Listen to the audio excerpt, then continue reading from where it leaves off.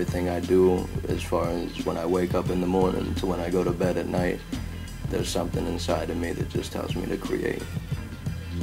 Your hand, the brush, the canvas, the paint from your mind is all connected as one. I don't ever want to be a part of what a textbook says or what somebody says is the natural process for an artist to be taught. I just want to do what feels right. It was my way of showing those people who may follow me or enjoy my work or see my paintings to say, hey, he's painting about the oil spill. Maybe it'll spark something in them to get as mad as I am about it. Maybe it'll spark something in them to go research it a little bit, to pay it a little more attention, to tell people that they may come across in their day about how horrible it is. And it was my way of saying, look, I'm aware, you know, and I can't really do anything but make this painting. And it was my way of really sticking it to Tony Hayward.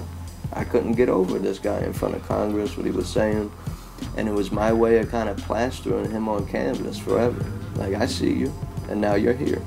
And I'm putting you around a dead dolphin and around this oily water, and it's horrible what you did. And it's horrible what that company did. I needed to paint it nice so it would grab people's eye and they would appreciate it. But this isn't about being pretty. It's like a journalistic statement on canvas without saying a word. There's points in painting that you just want to kick a hole in the canvas and throw it across the room and start over again, and you hate it and it just sits there, and then one day you wake up and everything makes sense.